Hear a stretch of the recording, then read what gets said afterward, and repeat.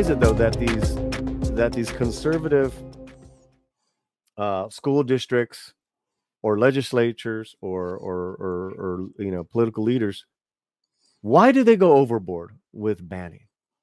I don't think any book should be banned.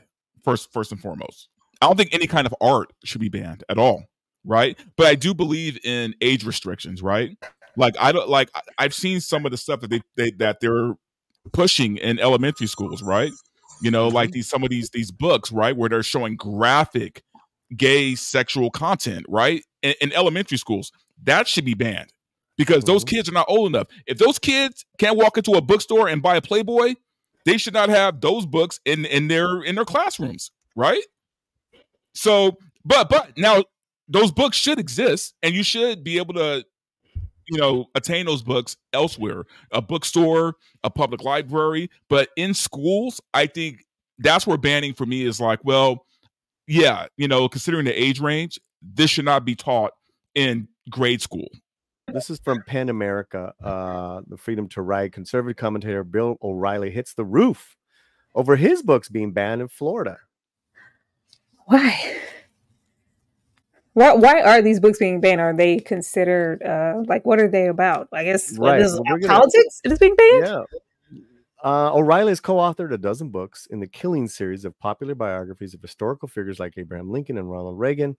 He is now reportedly furious that 2 of these titles were removed by Escambia County Schools in December. He says he wants Governor DeSantis to change the law that drove bans on those books. Riley also said he once supported the onslaught of school book bans, saying Florida and, by interference, other states needed to act to protect children from a far-left agenda. Now he views the bans in a different light, arguing that Florida lawmakers wrote a law whose wording is too vague and needs to be rewritten. Dante? See, yeah, and this is what... Okay, worst case scenario, right? You have a book that is supposed to be factual, but it's full of lies, full of misrepresentation, the whole deal, right? I think criticism of that book is completely valid, right? Whether someone wants to buy that book or not should be up to them. So I don't think it should be banned. I think it could be criticized, like heavily, but I don't believe in banning. I only believe in it when it comes to children who should not be reading certain material. Other than that, a grown ass person should be able to read, watch, listen to whatever they want. Whatever they want. It may not be my cup of tea, but if you're a grown person, you do you. And you should be able to get any form of book, movie, music that you want. So wait, this isn't just about children. This is just about banning them overall. For public purchase. This isn't just about banning. I think in this case, it's a certain school district in Florida that took the law and kind of just took it to the full extent to where they are now have banned more than 1,600 books in school districts due to fears that violate Florida's new law, HB 1069, which has been interpreted to prohibit any materials with sexual conduct. Any materials with sexual conduct. That's really vague. Really? We're going back to the ancient times now? I feel like we're reversing. But again, for what age group though? Well, PEN America says century-old free expression and writers organization has been at the forefront of documenting this censorship, which has not been seen since the Red Scare of the 1950s. It reports that titles like Anne Frank's Diary of a Young Girl, Adventures and Memoirs of Sherlock Holmes, and Agatha Christie's Death on the Nile, along with 5 dictionaries, 8 different encyclopedias, the Guinness Book of World Records, Ripley's Believe It or Not, are all on this list. Oh, that's nuts. That's nuts. Well, and here's what I said right here in my post right here. The right always fails horribly when it comes to comprehending cultural nuances. Yes. Right. Meaning that in regards to Bless Me Ultima, which deals with curandismo, medicine women, healing with herbs in ancient Mesoamerica has been around long before Christianity. They just blended it in with Catholicism over the last 500 years. It's in the book. It's amazing. It's wonderful. Well, that's not our Christian God. Boom, you're out. That has been one of the big sticking points with this book.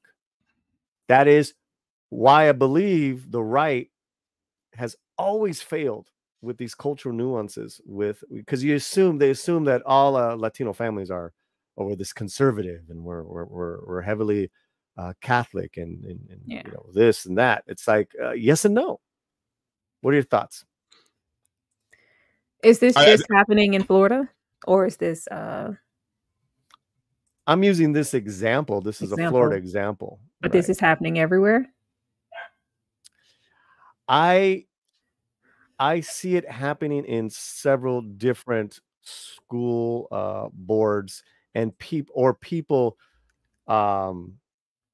protesting against the liberal school boards. I'm just not understanding what brought on like such a big heavy hand on censorship with everything that kids of all ages have heavily have access to. Like why now? Like why this just seems so backwards and just not reproductive at all. But why? Dante, I think you were pertaining to it in regards to swinging too far left with the literature. Yeah, so for me, and I think you're right, Paulie. I think if conservatives continue to act this way, they're going to continue to lose the culture war. Like they'll never ever win the culture war because they don't understand nuance, right? They go to an extreme very, very quickly. And as many crazy leftists as there are, there's just as many crazy far right? And again, if you're not balanced, or in another way of saying it is, if you don't have nuance, then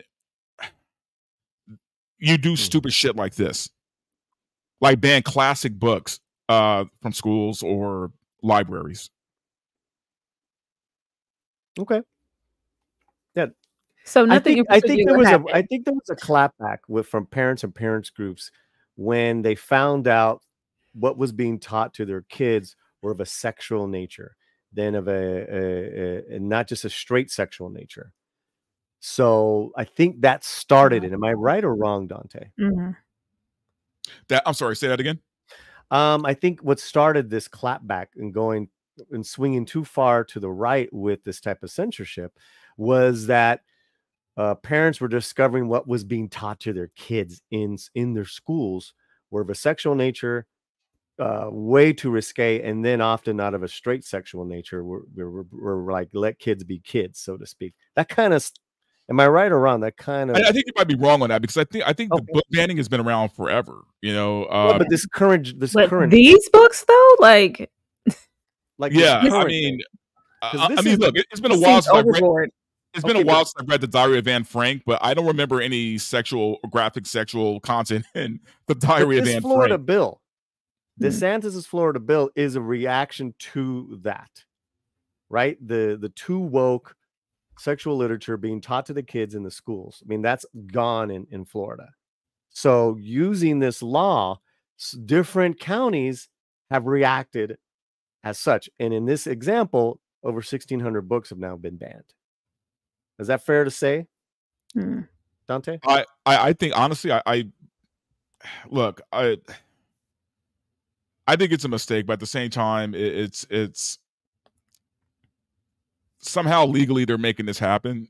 So which means well, no, I mean it means people are voting for this, right? They're voting for people. Well, it's along the books in Florida, right? It's really grandstanding. Is what this all is.